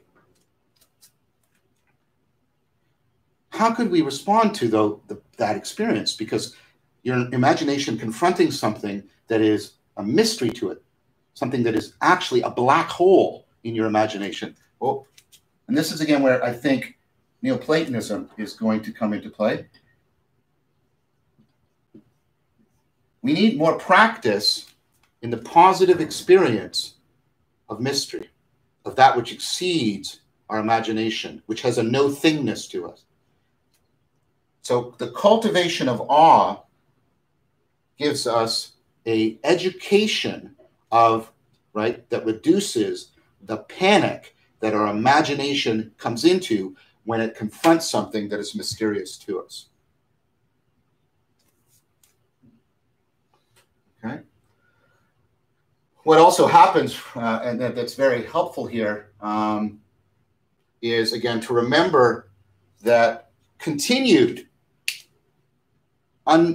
forever immortal existence is also horrific, and that is something you can imagine to some degree. But when you start to extend it towards infinity, and your imagination starts to block everything of value, because given an infinite amount of time, you are going to go through so many changes that you will be completely different from the person you are. All the relationships you have, could they survive all of infinity? We are mortal, and our meaning is the meaning of mortals. And the line from Melville comes to me right here from Moby Dick. What is man that he should seek out to live out the lifetime of his God? Right? Okay, so we're about halfway through the fourfold cure. It sounds like, what? You've got sort of 1.5. On Wednesday, we're going to talk about the fear of dying, which is not the same thing as the fear of non-existence. The fear of dying is something you can experience. You can go through the process of loss.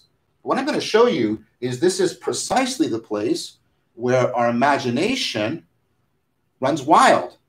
And we can address the fear of dying by bringing some of the best cognitive science we have to bear on educating our imagination around the future of us dying. Okay? And then we will continue on with, and that'll lead us into the two other aspects of the fourfold cure, right? Your fear of loss of pleasure, your fear of increase in pain. And that will actually come out of the fear of dying. And so we're halfway through, but what you can do right now is you can start to catalog the kinds of imaginings you have. And the imaginings that are bringing about self-terrifying. When there's imaginings about fate, think about the capacity for transcendence and coming into right relationship with what is most real, because that seems to allay that fear. For the fear of the afterlife, think about its scientific improbability, and think about, well, nevertheless, you may have a mythic, and I remember, for me, that's not an insult word, you may have a mythic imagination of it, but then remember that maybe you should extend and more fully develop, with the help of the Eastern traditions, what that mythic imagination is really like. And do you really want that more developed, imagined afterlife? Then that will actually take you to, okay, what's actually at work here is not the quest for immortality, it's the fear of mortality. And I'm sorry, I'm going to leave you sort of halfway through, and I apologize for that. I can't teach everything at once, and I'm finite and fallible, and we have limited time. But you have to break up your fear of death into two things. The fear of non-existence, which is actually absurd. It's not something, it's not, what's actually happening is not anything you imagine. It's your imagination is encountering something that is mysterious to it, something that is ungraspable, unpredictable, and that is panicking. Our brain does not like what it cannot predict. But it's not unpredictable because it's an uncertain event in the future. That's a mistake. It's unpredictable because our imaginative faculty can't grasp it. Then what's the response? Then you say to yourself, I need to get better at confronting mystery. I need to, and we have an emotional experience, awe, that allows us to encounter mystery in a much more positive and transformative manner. And you've already been practicing some of that in the Eastern practices. So as I said, I'm sorry to leave out, it's about halfway through the fourfold cure. I'll quickly review this on Wednesday, what we've done so far. I'll finish it up. And then you notice I'm indicating throughout that I don't think the Epicureans are sufficient. We need more. I try to indicate where that's going to come in. But I want to finish the Epicureans, the fourfold cure on Wednesday. And then I want to get to where do we actually go to get the courage to be? Where do we go to practice this kind of reflection? And that's in philosophical, contemplative companionships, in philosophical friendship, which is at the core of the Epicurean practices, where we learn to savor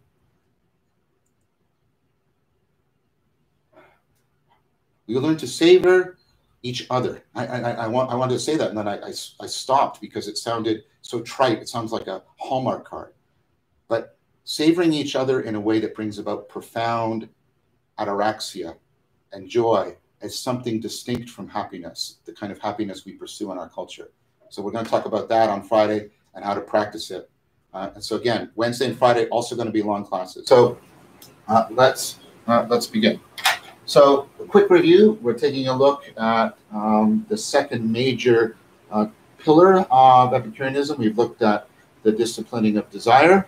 Martha Nussbaum has actually written a book on all these Hellenistic practices called The Therapy of Desire. And in there we looked about, disciplining your desires so you can prioritize and home in on ataraxia, the two kinds of ataraxia, and savoring as a practice to put us in touch with paratelic ataraxia, which is the touchstone. Well, now we're moving on to look at the disciplining of fear. So desires oriented towards pleasure, fear oriented towards pain. They are actually interdefining, but this is at least pedagogically useful to make these distinctions. I want to remind everybody that I agree wholeheartedly with McLennan that Epicureanism is not sufficient, but it is powerful. It is our primary school. Stoicism will be our high school, and Neo-Platonism will be our university. All right, so we're talking about a specific kind of fear here. We're not talking about the automatic instinctive fear that's hardwired. There's nothing we can do about that, and therefore there's nothing we should try to do about that.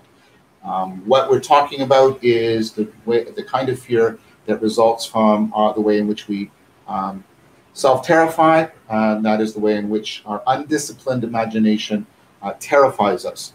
And then the idea here is we want to create a practice of the reflective discernment and disciplining of imagination. So whenever you're getting into an imaginative state that is generating fear, you're supposed to bring these Epicurean practices to bear. And the main set of practices is captured by the maxim of the fourfold. Don't fear the gods, right? Don't fear death. Don't fear the loss of pain. And remember that pleasure is easy to obtain. And there's various translations of it. That's the basic idea. Okay, so we talked about, well, what do we mean by imagination? We mean that what modern cognitive science is really moving towards is this idea that imagination and perception are interlocking. Perception is the bottom-up intake of new information, and then their imagination is the top-down aspect, which is the prediction of the patterns that are going to be found. And we can run this top-down prediction without any bottom-up corrective information, and that's imagination. And the thing about imagination is, of course, it opens up the space of possibilities that we can consider, and that's wonderful. But we want to steer a course between the Calvinists who are afraid of that opening up and the potential for idolatry, and the Romantics who just celebrate it and don't worry about the self-deception. And so we want a disciplined. Sorry, don't know what that was. We want a disciplined imagination. So I don't quite know what's going on right now. So Jason's just taking care of it. Sorry about that. It's now solved. All right. So we want a reflectively disciplined imagination.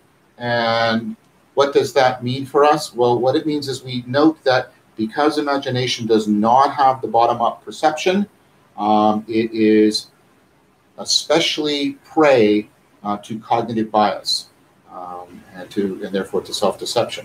But that doesn't mean we should reject it or repress it. We should discipline it and use it properly in a rationally reflective manner. All right, so the first one is the gods are not to be feared. For many of us, myself included, we don't believe in gods. I'm not being insulting, that's just a statistical statement. For those of us who do believe in some kind of divinity, we've had 2 millennia of Christianity or Islam or Judaism teaching us that God is basically good and not capricious or malicious, but an inherently moral being. So the axial revolution and the axial religions have taken care of sort of that aspect. And I think in that sense, what Epicurus was addressing is obsolete. But there is a way we can expand Epicureanism and make it relevant to us today. I'm going a little bit rapidly because this is review. I'll slow down when we get to the new material. One is and Margaret Visser makes an excellent case for this in her book Beyond Fate. You can see this as the fear of fate, the fear of the fact that the universe unfolds according to powers and principles beyond our control, beyond our ken, and in ways that are often completely indifferent, in a titanic fashion, to our narrative projects, our personal concerns, our relationships, etc. So that's the idea of fate. And then what is at the core of this is the understanding, often implicit, that we are finite and fallible creatures, and that we are always finite and fallible creatures. And this is the fatality of all things. Fatality doesn't just mean subject to death, it means subject to fate, not as some pre-written destiny or something like that, but in the sense that we will always be finite and fallible, and we will always be vulnerable to being overwhelmed by forces beyond our understanding and control. And that is scary, no doubt about it. And so learning to not avoid our mortality, but embrace it appropriately is part of what the Epicureans are trying to give us. I think we're going to need help from the Stoics and the Neo-Platonists down the road. So what they're basically trying to get us to realize is that, again, the Epicureans more enact it than actually theorize it. But although we are finite and fallible, we are also capable of significant self-transcendence. We can self-transcend, and philosophy is the practice, the art of such self-transcendence. And so learning to practice philosophia will actually help us. Like I say, the point I'm going to make now is going to be first explicated and then I think really developed richly in the Neo-Platonists, that our sense of coming into contact with that which is most real is the best way to ameliorate our finitude and our fallibility. So when we come into contact and we can savor what is most real, that addresses the concern that is born in us from the confrontation with our mortality. I would put to you that perhaps this is at least what some traditions claim, and I have found it to be quite experientially powerful in my life, that I do not long for immortality, I long for reality. I long for being most real. And once that, and the Stoics claim, and the Neo-Platonists claim, that once you've touched that, and this seems to be central also, I would claim, in Buddhism, that once you touch that, your fear due to your mortality diminishes significantly. So the other one might be a fear of the afterlife, and Like Epicurus, I use the best science of our time. I find, and I think this is what the Epicureans would argue, I find the proposal of an afterlife scientifically improbable, highly improbable. The increasing evidence of the deep interdependence between mind, brain, body, and environment. And we clearly know that the body and the brain perish and are impermanent. That to me means I'm not really concerned with an afterlife. But some of you might have a sort of, and I remember I don't use this word insultingly, you might have a mythic model of the afterlife. The Epicureans recommend that you actually imagine that, and this is where the Eastern traditions can be very helpful. The Eastern traditions ask you to actually expand your imagination and confront the horror of immortality. That living forever is basically an attempt to freeze the world and to freeze yourself, and this is just titanically would empty everything of meaning. You'd face a meaningless existence. This is why in Vedanta you seek moksha, which is release from immortality, or in Buddhism nirvana, the blowing out of the flame of personal immortality, etc. So I think if you open yourself up to both the science and alternative mythologies that have a much more expansive imagination, that can significantly ameliorate the fear of the afterlife. So then we moved into what we're actually confronting when we confront the fear of mortality is the fear of death. And then the Epicureans point out that, well, there's two aspects to this. One is the fear of, so here's the mortality. And what we might be fearing here is death, or a fear of dying. And then they point out, again, using imagination in a disciplined, rational fashion, that if your fear of death is the fear of non-existence, that's absurd. There has been eons and eons when you did not exist, and that doesn't strike you with terror, or it shouldn't strike you with terror. And you can't actually experience your non-existence. Epicurus famously said, where death is, I am not. Where I am, death is not. So you're fearing something that you will never experience, you will never know. So those two, if you actually play with your imagination in those two ways, in a rationally disciplined fashion, it's like, oh, right, non-existence isn't something that I should fear.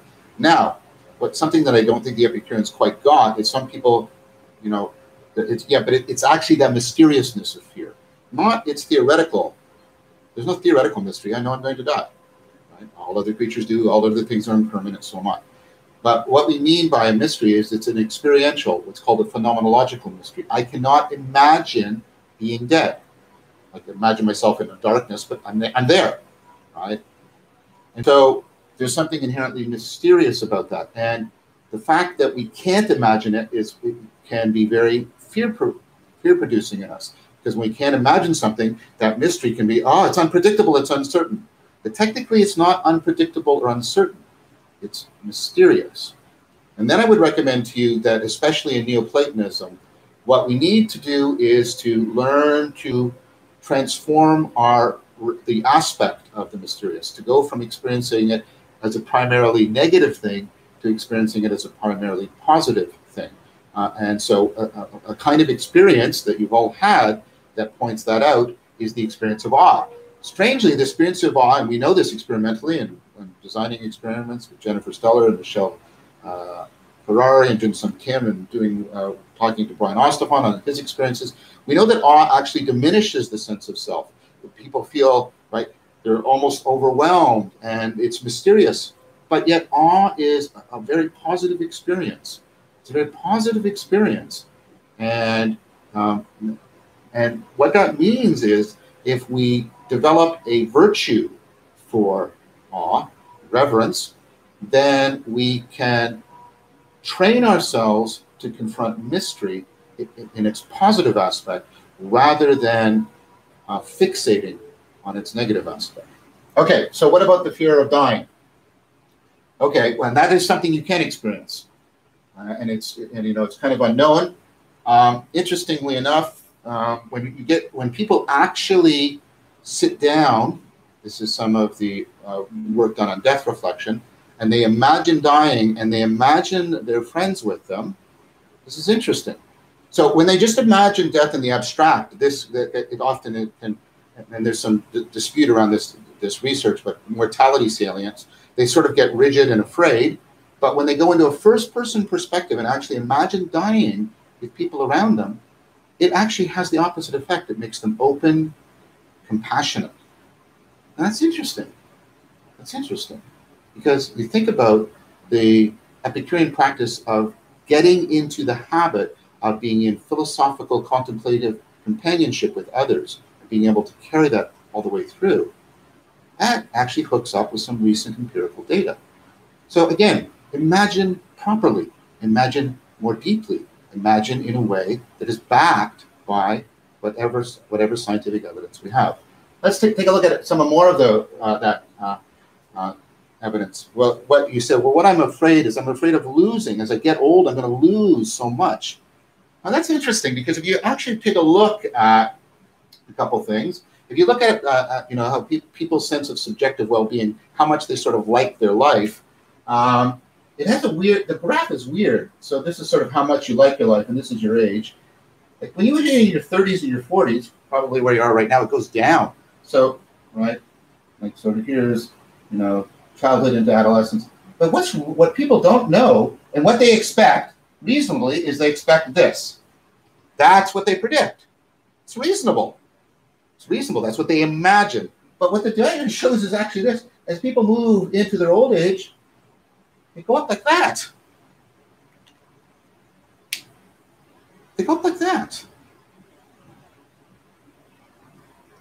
Now, these, like everything in psychology, this is probabilistic. Of course, there's individuals that do this, right? But what we're saying is the prediction of the inevitability of this is definitely disconfirmed. Empirical evidence doesn't support this. And you might ask, well, what is going on here? People are losing all very, very many pleasures. What is it that's happening here? Well, what it seems to be is wisdom.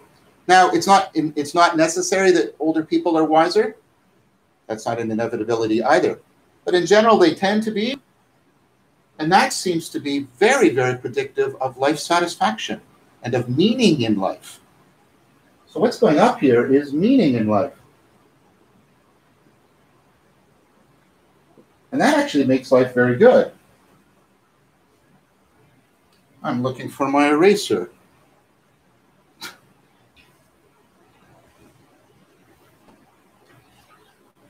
I don't know where it is.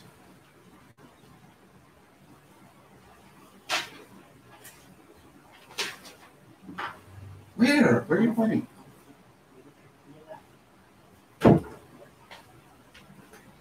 Sorry, I can't find it. I'm just going to get a paper towel.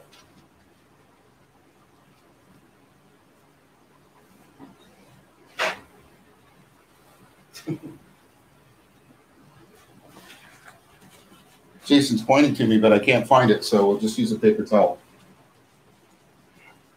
Okay, so this brings up an interesting thing, and I've mentioned this, and this is the difference between subjective well-being, your sort of sense of contentment, and meaning in life.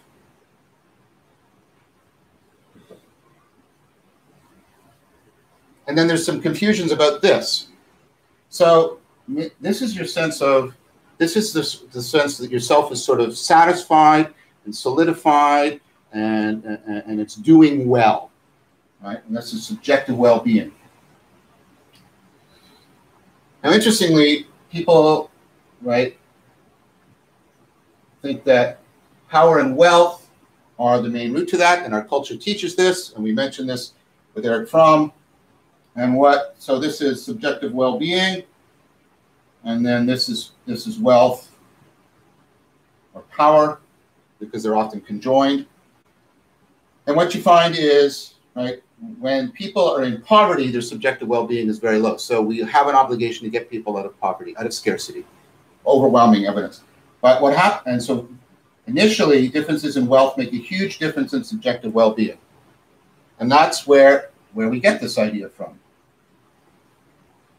But what happens is then it plateaus and goes up very, very gradually, so that there's only a very small increase in subjective well-being with massive increases in wealth. So once you're out of poverty, the pursuit of wealth is an irrational way to pursue subjective well-being. Okay, so that's one thing. And then what you have to ask is, well, what actually is contributing to subjective well-being? It has to do more with your sense of autonomy and how much you're in control of yourself. And that's what we're learning here with Epicureanism. Your sense of competence, that you have cultivated skills and virtues that help you to deal with life, and connectedness, which actually will, relationships to others.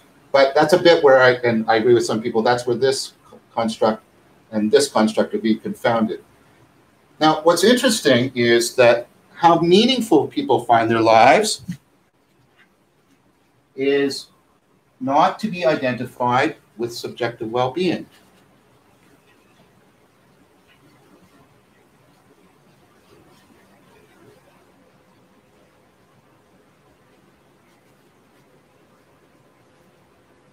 Because one can go significantly down,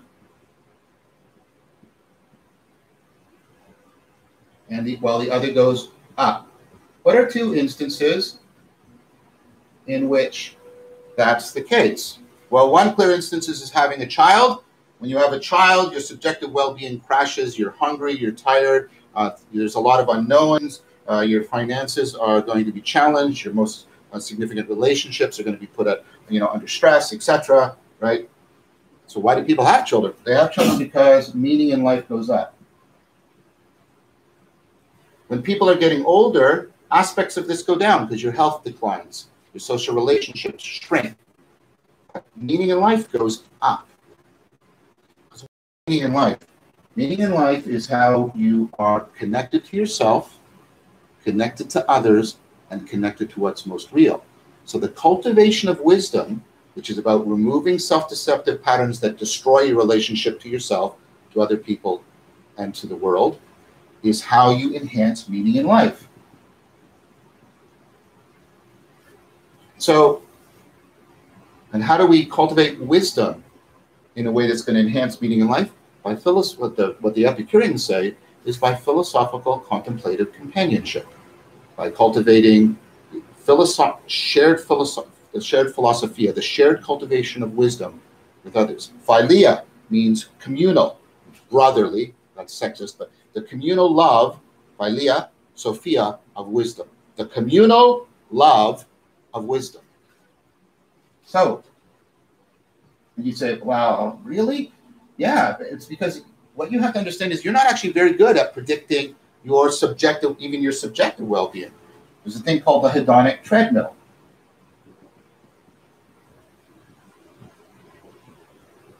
So you can study what happens to people after they've confronted a significant, now again, probabilistically, there are always individual cases, right? But probabilistically, you can study what happens to people who win the lottery or who suffer a major accident trauma.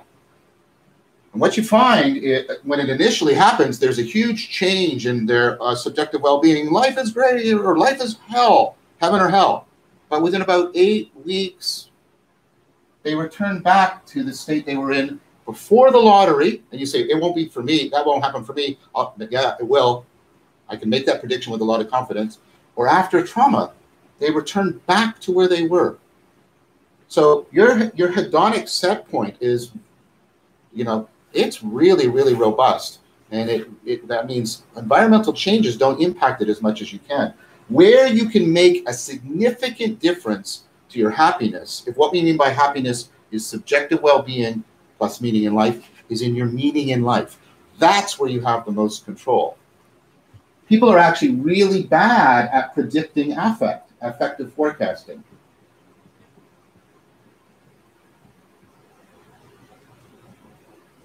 This is, ask people to imagine how they will feel in a situation. Imagine how you will feel in a situation, negative or positive, and they'll say, oh, I'll feel this way, or I'll feel that way. and then compare that to how they feel when they actually are in that situation, and they're often dramatically wrong. And you say, I don't believe it. I'm sorry. I know you don't. And that's because your memory is reconstructive. Your memory only pays attention to things that are sort of predictively verified for you. You have a confirmation bias. So remember what I said. When you're in the realm of imagination, all the cognitive biases run riot. What does this tell us? It tells us that all our imaginings about dying are highly probably wrong. All of our imaginings about getting old are highly probably wrong. Well, I can still imagine it. Of course you can. And you can imagine yourself being eaten by a dragon while being stabbed by leprechauns. And that's a horrible, and it can provoke you and arouse you. It doesn't mean it's something that you should take seriously. Do not, remember what we said from the beginning, do not confuse the intensity of your imagining with the legitimacy of what it is claiming. Those aren't the same thing. Remember, we're learning to, instead of mistake intensity with importance, train ourselves to make the important more intense. That's what we're doing with Epicureanism. So, what does all this mean? The Epicureans say, well, this, if we mean non-existence, is absurd. And we can really buttress what the Epicureans did with this, saying, well, we're confused about a lot of things, about power and wealth, subjective well-being, meaning in life. We're confused about how variable they are. Do you know that people have the end of history illusion? This goes into the old age idea too. If you ask people, how much did you change in the last 10 years? They will say a lot. How much will you change in the next 10 years? Not at all, or very little. And of course, every 10 years, this prediction is false. And every 10 years, they say, oh, that past 10 years, I changed a lot. Okay? Our self-knowledge isn't as great as we believe it is. So what I'm trying to show you over and over again is that if you pay attention to the science, you can zero in on the fact that you have very little control over sort of subjective well-being once you're out of poverty. Getting out of poverty, big difference. Okay, so no political status quo argument here. But once you're out of that, right, there's not much you can do to move that very much. You want to cultivate some skills and some competence. You want to have a sense of being in control of your own life. That's important. After that, though, what really matters, what is very malleable to you, and what's really important in the having of children and in getting old, is the fact that meaning in life is much more manageable, much more malleable. So don't think of your pleasure as a fixed sum. It's not a zero-sum game. Meaning in life can be continually enhanced, developed, cultivated. What cultivates it? Philia Sophia, the communal love of wisdom. That is one of the best forums in which we can continue to enhance meaning in life, even as we are losing power and fame and physical health. And what our imagination teaches us is if we die surrounded by our philosophical companions, we will die in a way that is open-hearted. That is open-hearted.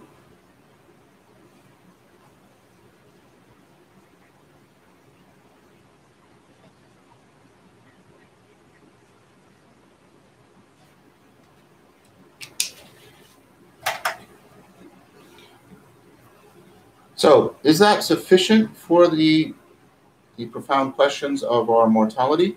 No. But is it powerful? Yes.